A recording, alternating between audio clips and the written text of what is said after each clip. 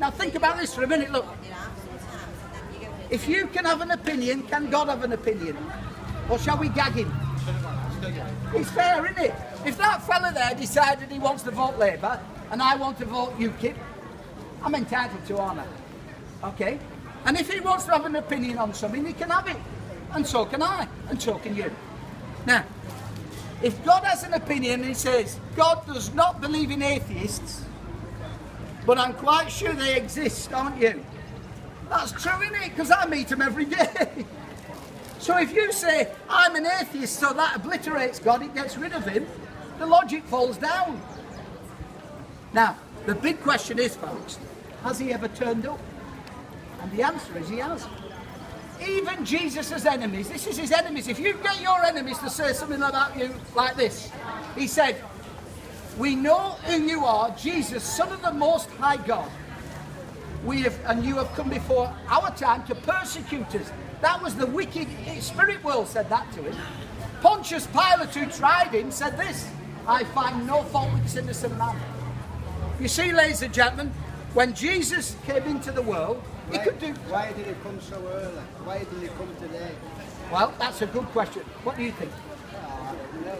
Well, you tell me. Yeah. Well, we can't really decide when he's going to show up, but he had turned up 2,000 years ago, so that history shows. I think anything in this whole world I needed today. You're absolutely right. Do you know what? Vinny's my name. What's your name? My name's Terry. Gary? Terry. Yeah. Terry, you're absolutely right. But you know, there's a second coming of Jesus, don't you? Well, I've never heard so, yeah. Yeah. Now, what I'm saying to you is that you're right, Terry. The second coming is going to be the end of the world. That's it. That's right. But the thing is, Terry, my problem is this. In my life...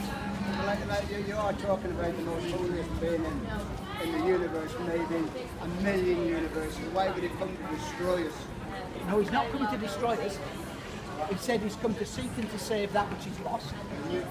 And he's come to forgive us.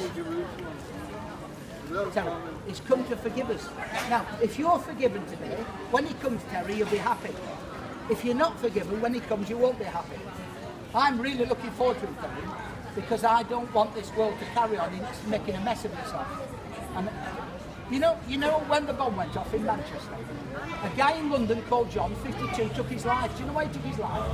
Because he was in the 7/7 bomb, and he said, if that's it, if that's what we're getting back to again, no thanks. And it was a few years ago, 7/7, because people are saying it's horrible. Now, what I'm saying, Terry, is this. Just saying one of the books that there will be wars within wars. I know all this. And it is. This part did come to pass. Yeah. But Terry, see it all now. let's say Jesus came at midnight tonight. Let's just say that way. And you were in bed and walking down the street. Well, you could be anywhere. The same thing would happen. What happened when he did walk down the street? They said, "No, you're not." Yeah. You're not.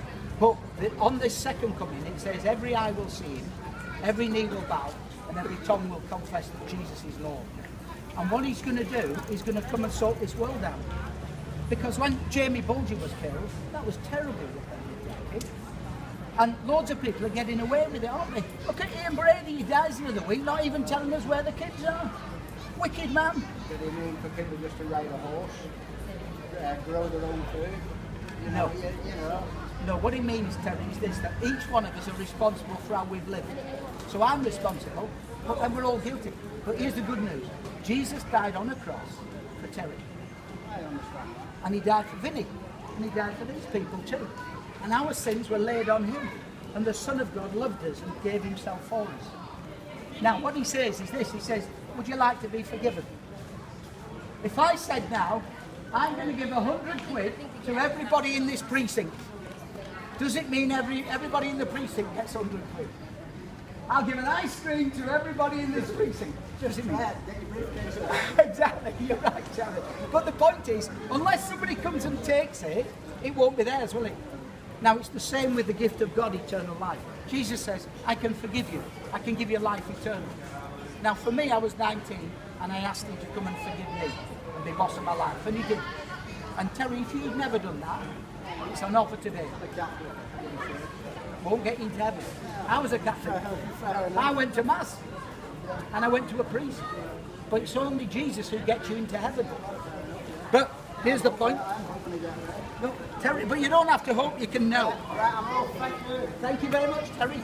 But I'm giving a little gospel to anybody who'll take it from my hand. Have a lovely afternoon. Would you like one, sir? I'll set one up. Thank you. Thank you very much.